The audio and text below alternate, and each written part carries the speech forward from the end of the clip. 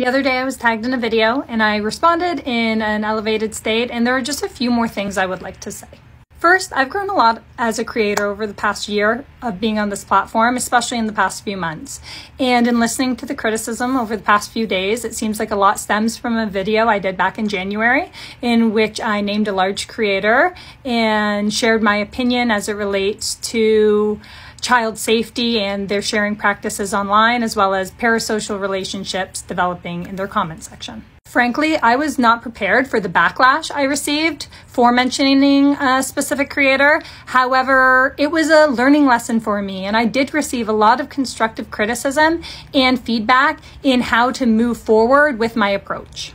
At the time of that video in January, I was still a small creator. I had less than 20,000 followers. I was still navigating the platform and understanding its power and the algorithm and who I was and wanted to be as a creator.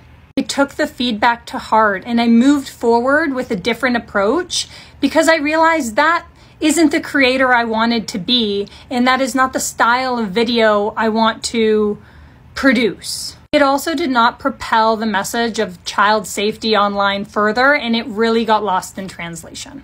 At no point did I intend for any bullying or hate or harassment to be directed towards that creator or any other creator who shares a different opinion than mine. I am firmly against bullying and harassing mothers on social media platforms.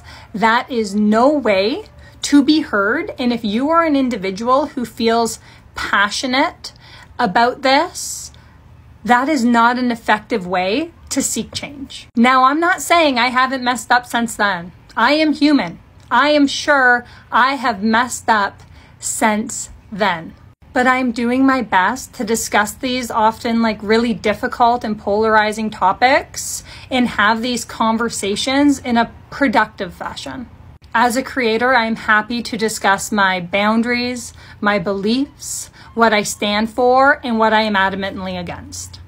And those who are true supporters of this community are not the ones taking this message and using it to harass other mothers online.